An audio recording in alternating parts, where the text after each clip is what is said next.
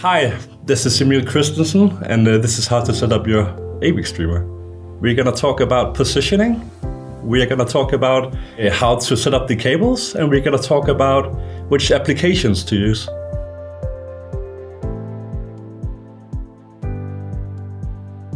So for positioning, it's really important to put the streamer on a shelf instead of just put it down on the ground. So putting it on a shelf or on a rack is probably how to get the best of the performance out of it.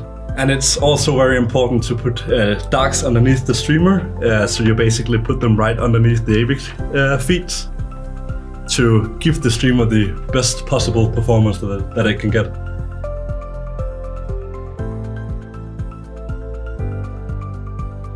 So for cabling, we're gonna need 3 different cables.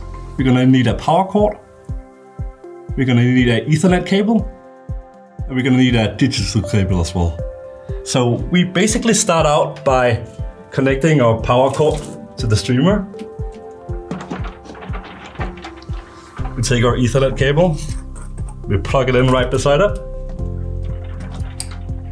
and then we end up using our digital cable as well. Instead of using the digital cable, you can use the analog cables as well to use the DAC within the streamer. So now we're basically ready to go.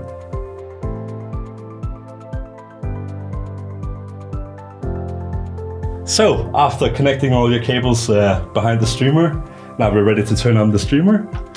And if you got an iPad at home, you can download the Aavik app from the App Store.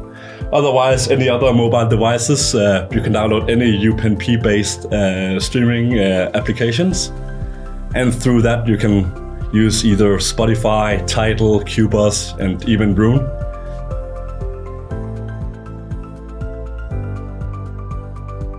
So to summarize, this is how to set up the Aavik streamer. We have been talking about positioning, and we have been talking about how to probably use your cables. And we also been talking about the applications you can use the streamer. And remember, if you have an iPad, you can always download the Aavik app. So thanks for watching.